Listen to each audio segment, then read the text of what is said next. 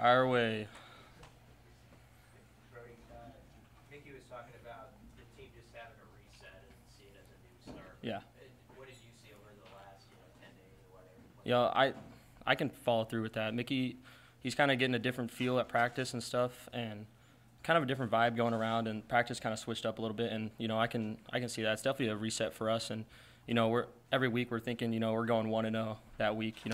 0-0 going into the game, and it's just beat the team in front of us. Brody, there's not a ton of players that are on the team that have seen as much change as you have kind of over the last few years. Can you kind of just take me through that, going back to when you were a freshman and where you are now? Yeah, I believe change is inevitable, in programs. You don't want to see this much change in a program in such short time, but, sometimes it's for the better. Change can also be a good thing, and I think Mickey taking over is a good thing for our program. I think he'll lead us in the right direction, but, change it can be brutal sometimes. I've seen a lot of different position coaches, a lot of switch ups, but if you find the right guy, things will work out for you. You and the guys in the receiver room have seen more of Mickey than guys in other rooms, especially on defense. Have you seen the leadership from your receiver room kind of him do that? Yeah, having Mickey in the receiver room, it kind of gave us a glimpse of what he was able to do, as a head coach. And, I think Mickey's a great guy for the job. And, we've seen a lot of things from him in that room. And I'm sure that he can turn this place around. And a lot of things that he does in the receiver room, it kind of gets us going. And, instead of being that laid-back guy in our room, he's kind of has to voice over the whole team now. And, I think he's the right guy for it. I think something he likes the way that Bill Busch leads guys with where they're at in terms of learning style. Mm-hmm. He worked with Bill on special teams. How did you see that dynamic play out? Yeah, Bill Busch, he kind of has a different coaching style, but it's one that I certainly love. He's kind of a hard ass at times, but it's a good kind of hard ass. And a lot of things that he says are pretty, like, he knows a lot of football. He's been through a lot of the game, and you really just got to pay attention to what he says, because he says some minute details, and you just got to pick him up. And Bill Busch is a great coach, and I'm happy for him. When you say he's a good kind of hard ass, what is the good kind? I mean, someone he's gonna rip your ass, but he means well by it. He's not just doing it because he hates you or something. He wants to see you succeed and come over that hill to become the best you. To your point, the point about the learning style, like, I don't know if you would just have an idea how to describe yours, but if you could, like, what do you think that is? How do you learn, and how did Bill meet you on that? Yeah, for me, my learning style is more of on the field. I got to be coached, a certain way on the field for me, because to me that translates to the room. Because in the meeting room, it picks up a lot easier for me when we learn it on the field first, and you can see it, with 11 on 11 guys. Brody, was there any games on Saturday night that had your attention in particular?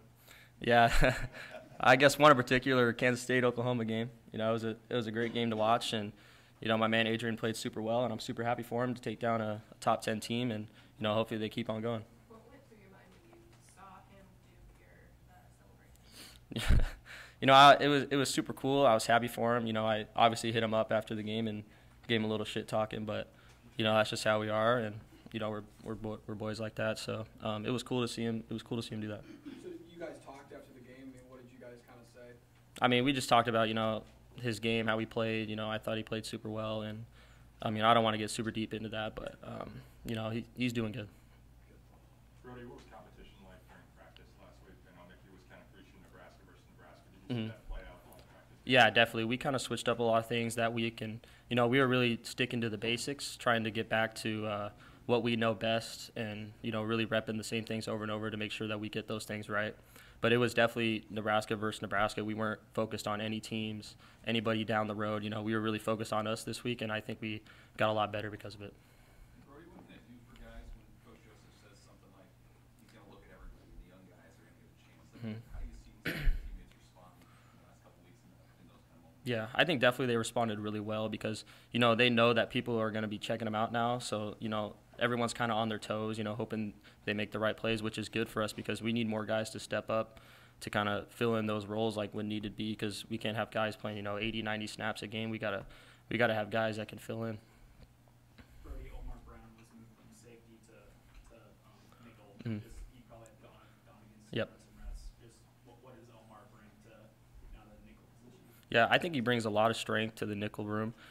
He's really good man-to-man guy. I think he can, excel in the cover game, and he's also a good run stopper for us. And I'm happy for him to be there, and I think he'll exceed in that position.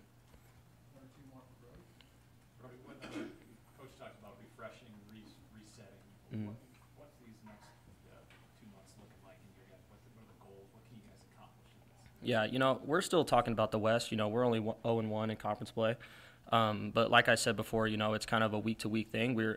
Every week we're trying to go 1-0, and as Coach Mickey says, there's 8 stop signs left, and this week Indiana's on it, so we're just going by a week-to-week thing, and we're trying to go 1-0 every week. Hey, Brody, knowing how much Indiana wants to run plays and kind of chew up time, how important is it for you guys to execute on your end to not let the game kind of play into their hands? Yeah, no, definitely. We got to execute on offense for sure. Like Mickey said, we're trying to hold the ball a little bit more on our side too, to kind of get the defense off the field a little bit longer. But if the plays are going to dwindle down, that means we got to execute on about every single play this week. And I think we're up for the challenge, and we got a lot of stuff in. Thank you, Brody. Thank you, guys.